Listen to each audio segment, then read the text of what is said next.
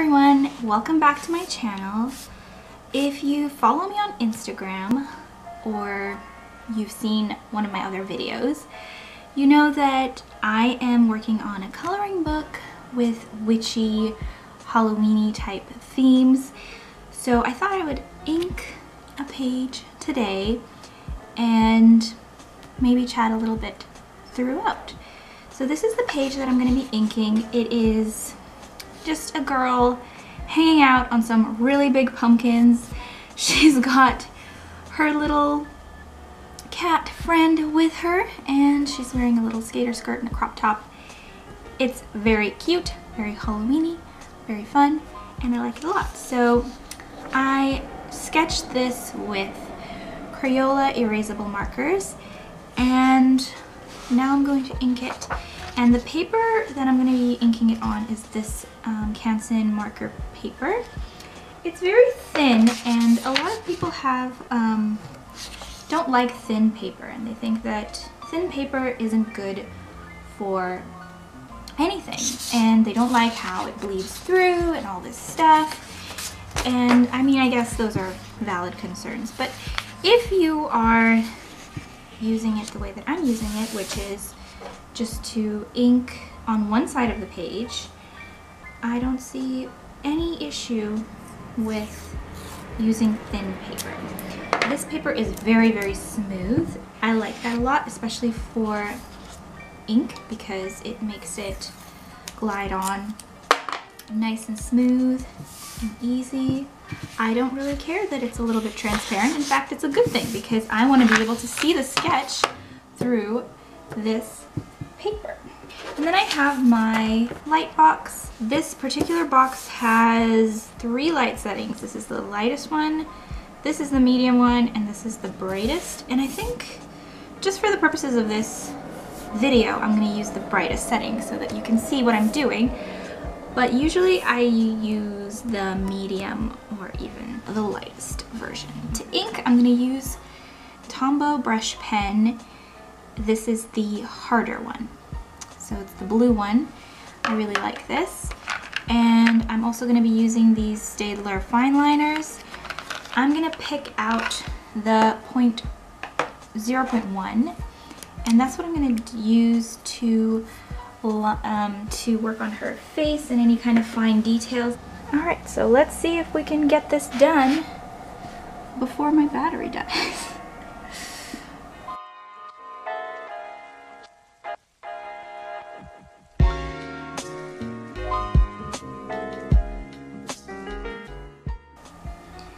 It might seem a little bit weird and a little bit high stakes to start on the face, but I like starting on the face and on the eyes because I feel like if that turns out well, then I feel motivated to keep going and to keep inking.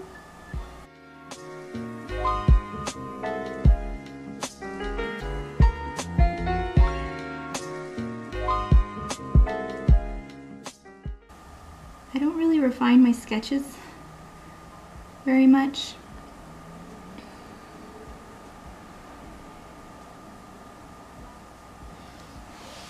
So when I ink, I usually just do the refinement as I go.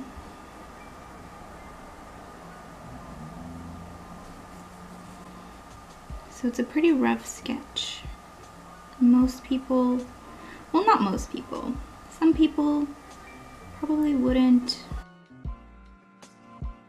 be inking at this point. They would probably be refining the sketch. But I personally really like a nice, like a loose sort of look to my art.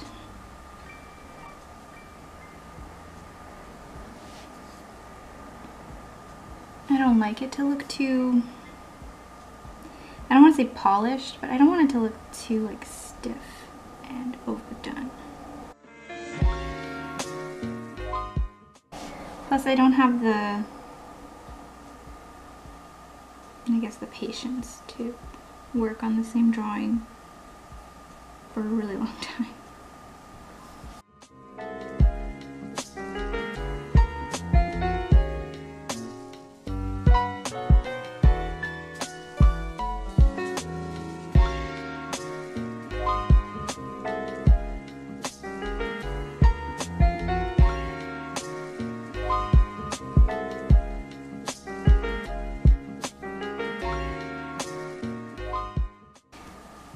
one's also a pretty simple drawing, so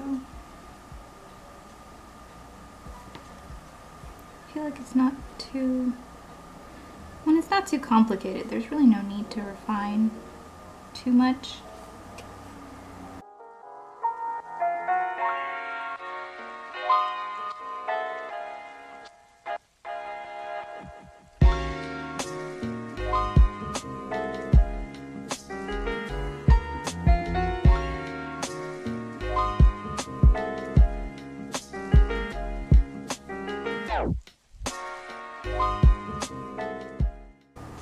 I'm actually holding, what I'm doing is holding down the paper so that it's flush with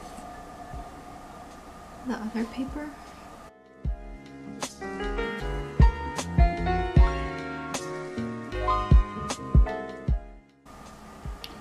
So I made it my goal to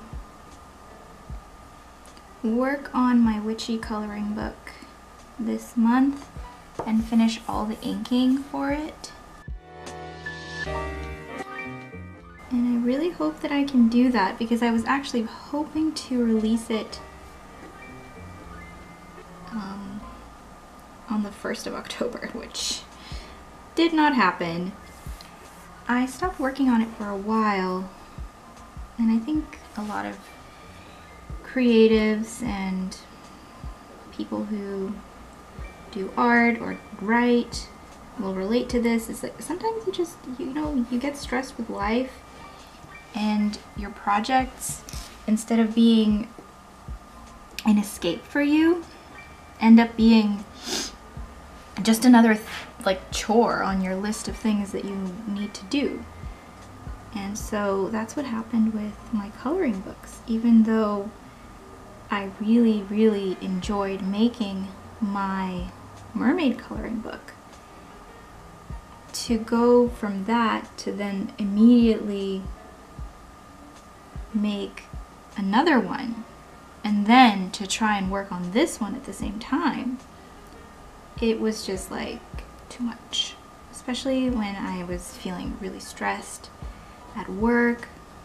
I have a full-time job, so I was stressed from every angle. I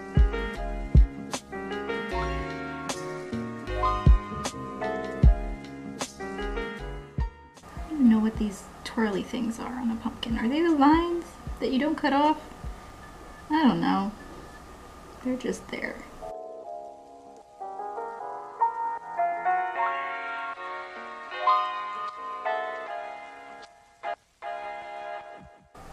I used to actually really hate inking. I think maybe now that I'm older, I feel like I have the patience for it, and I've built up some skills.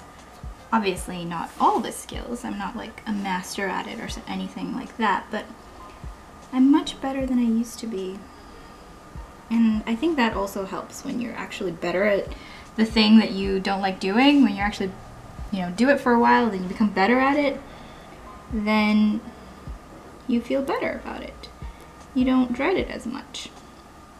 It's the same for creative skills and also for exercise and things like that. So yeah, I want to do, I think I have about 8 pages done, and I need 25 for the book.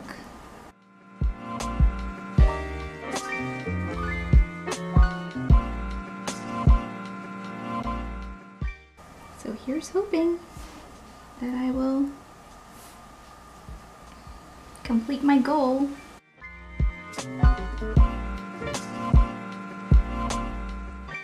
Yeah, I feel like now inking is more of a meditative thing.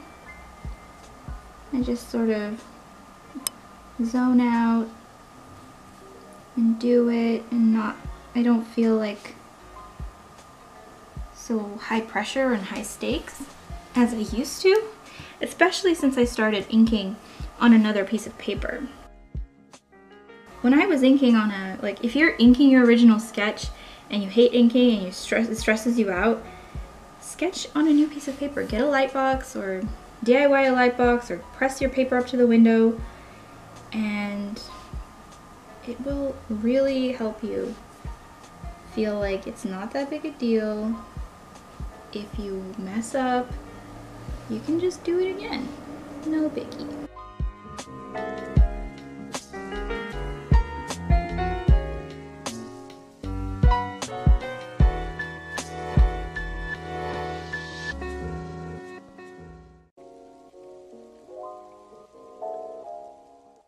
So yeah, sometimes pumpkins have this like weird texture.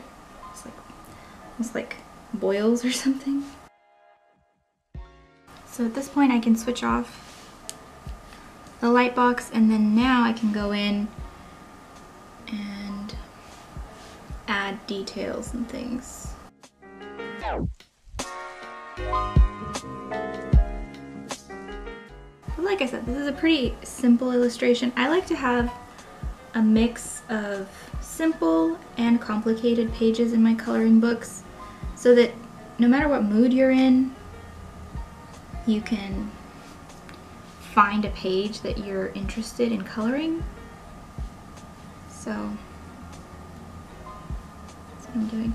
I was just going to say that also a good thing about this paper is that it doesn't really smudge. The ink, once you lay it on there, it's on.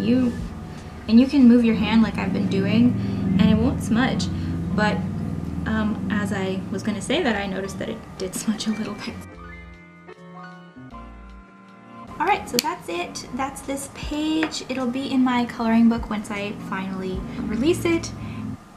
Thank you so much for watching, and I'll see you soon with a new video. Bye!